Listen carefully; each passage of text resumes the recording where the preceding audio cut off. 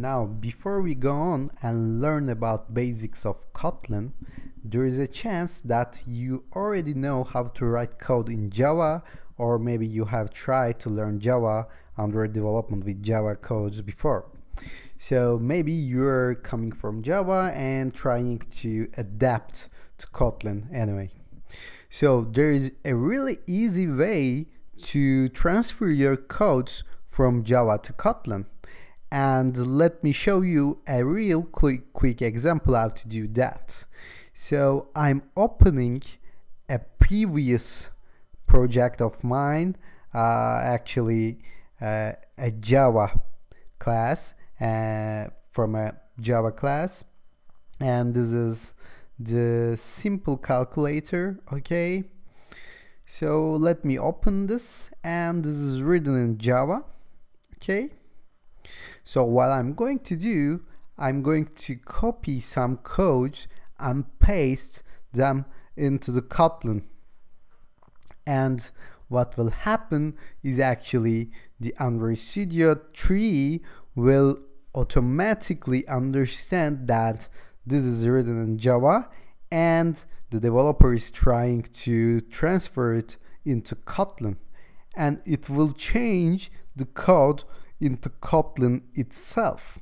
So this is that easy to convert from Java to Kotlin. So let me close these messages for right now, and the Gradle project is not important at this point. Let me take some functions. So this is a function like we have written within the previous section. This is written as public void instead of fun that we write in Kotlin. So this is the Java version of creating functions. Okay, so I'm going to copy this function, and as you can see, it says public void sum integer yada yada, and let me paste this function in here, and as long as once I paste it, it will prompt me to convert code from Java. And if I say yes here, it will ask me to import the related code, and as you can see now, it says fun sum view code by view and values and everything.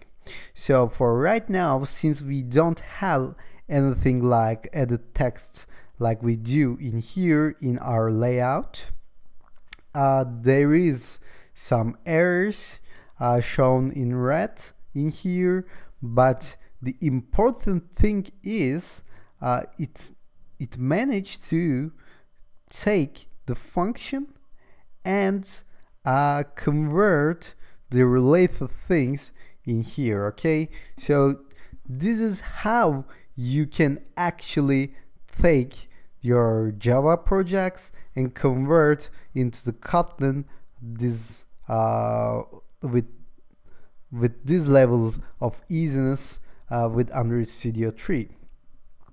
So now if you're ready, let's see you in the next lecture and start our Kotlin basics.